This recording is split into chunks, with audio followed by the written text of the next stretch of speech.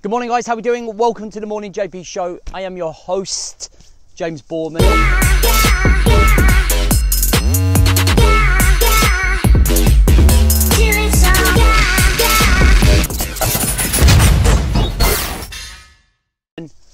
like to welcome you along on this Wednesday morning. Please do like, comment and share. Let me know that you've been through and you've watched. Okay, so today I want to talk a little bit about distraction. Now, if we look at distraction, every single one of us gets distracted in some way, shape or form. You only have to look at your daily habits by walking up the stairs, completely getting distracted in thought and forgetting why you went upstairs in the first place. You can only look at when you're about to go and play with the kids in the garden, and then your phone goes or your email goes, you stop, look at your phone and get completely immersed in that and forget what you were doing. We do it all of the time, and distractions are one of the biggest things that stop us from progressing from the way that we want to progress, living the life that we want to live, reaching the targets and the goals and the aspirations that we're trying to achieve.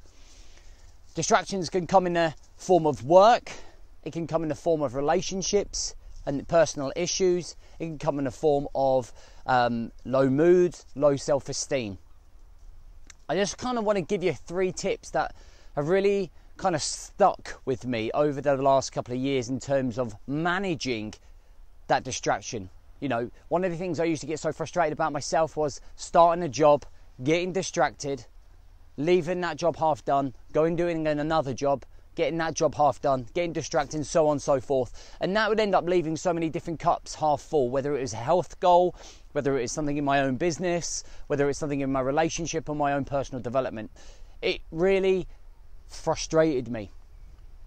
So I set these kind of 3 rules, or 3 tips if you like. I use these as a guideline. So the first one was really raising my self-awareness of the issue.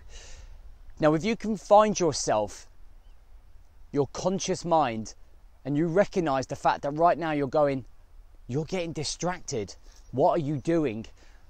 In terms of, you might be working on a project at work and decided to go and look on your Facebook page to look at a picture or comment that your wife's texted you in to say, oh, check that out. You then 20 minutes later are still rabbit holing down Facebook. Same with YouTube. You might be getting distracted or recognize that you're getting distracted by a bad habit and it's stopping you from going to the gym, or it's affecting your morning routine. But it's recognizing it, going, I'm getting distracted, taking a step back, pausing and going, refocus, bring yourself back, center yourself back to what you are trying to achieve. And over a period of time, what you end up doing is neurologically getting into the habit of breaking that cycle of getting distracted by just recognizing it, because so many of us don't recognize it. We do it, then we've had the distraction, we've lost 20, 30 or a couple of gym sessions, and we say, oh fucking hell, I'm always getting distracted. That brings low moods, low motivation, no inspiration to want to get up and own your life.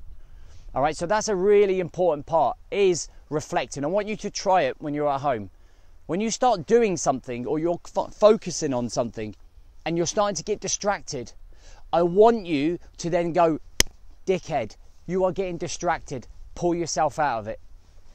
Second rule is creating rules. Now, in our society, rules create control. In your life, rules give you order, give you standards. They help you overcome the distractions. So I have rules that I kind of follow in everyday life. I've kind of got 10 rules. And a couple of those rules have been implemented and fitted into my daily rules to help me control my distractions. One of those rules, I'll give you an example, is that my phone will go off only on aeroplane mode, so only family can get through to me from 5:30 in the evening. Why? Because I do not want to be distracted from family time, from personal space, from space with my partner, from space with my kids, when it's dedicated time. Something I always used to do was my phone would go bing, bing, bing, bing, and I'd be like, trigger, action, reward, checking the message, okay? And that's the way that my cycle used to work. And meanwhile, the kids are going, Dad, are you coming to play? Dad, are you coming to play? And from taking my first tip of raising my self-awareness, I implemented those rules. Rules create the standard of living that you're going to live. If you abide by those rules and you follow those rules, you're going to live a much more fulfilling life. You're going to achieve much more than you ever thought you could. But again, look at the problem areas that you have going on in your life. Look at the areas where you're getting most distracted and set your rules around those problem areas. Okay? We have rules in our society around problem areas. That's why we put the rules in place. The third one won't be for everybody, but it has been massively beneficial for me, and that's meditation. I use an app in the morning called Calm. Meditation is really about focusing on one thing at a time, improving your concentration and focus levels. I've been doing it now for a year, almost non-stop. Although I'm not brilliant at it, some days I can't focus for shit on it. The large majority of the time I'm battling in my own mind to focus on one thing at a time. And I have noticed the difference in my everyday life in terms of that focus on one thing. That focus on me, on that one particular thing rather than getting distracted.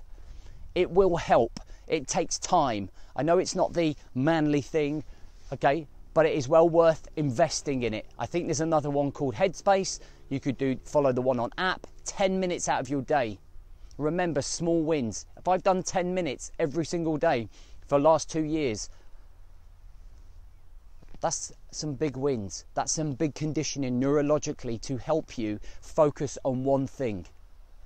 Okay, you can this could easily slip into another presentation talking about managing your priorities and your time and your energy. Okay, so that actually you don't get too distracted, but we're going to save that for another time. So in summary, we all get distracted, but there are ways that we can manage it. You can manage it by raising your self-awareness and catching yourself in the act of being distracted, putting yourself back and centering yourself. Number 2 is that you can set rules throughout your life, your day, to be able to manage and control the way that you live your life, so that you make the gym, so that you make your workouts, so that you make date nights, so that you make time for your children. And the third one is introducing meditation to your life, so that you can focus on that concentration, on those concentration levels. You can focus on what's important. You can focus on the task at hand.